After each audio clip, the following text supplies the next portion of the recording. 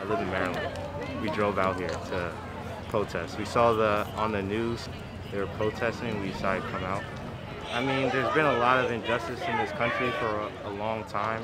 I mean, this one was just very gruesome, very sad, very gruesome.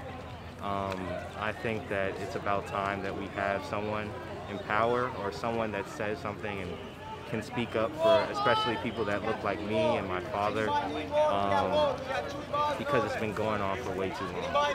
It was definitely a hesitation coming out here in the first place, and we've been like locked in the house in a big way for like weeks, but this is something that brought us out. I mean, there's been like family things and other things we wanted to attend that we haven't, and so I'm sure folks are like, wait, this is the time that you decide to? It's just too much.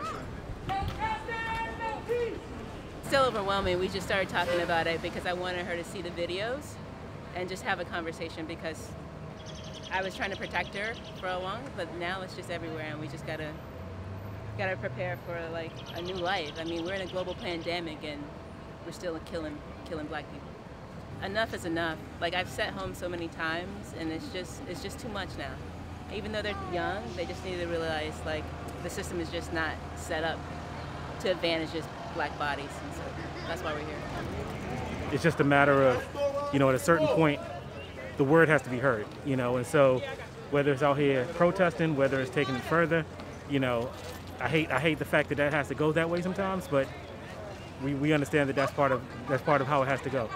We look at other countries and see that, whether it's the Arab Spring or other things like that, at times you just have to take it to that level. T.I. wrote that song a couple years back, Are We Living in a War Zone? I mean, it's a war zone. I mean, it feels like it's open season on black people and poor people. I mean, I hope that we're making a difference, and I just want to make sure that my kid is like learning now about white supremacy and like not seeing the God in us, not seeing us as fully human.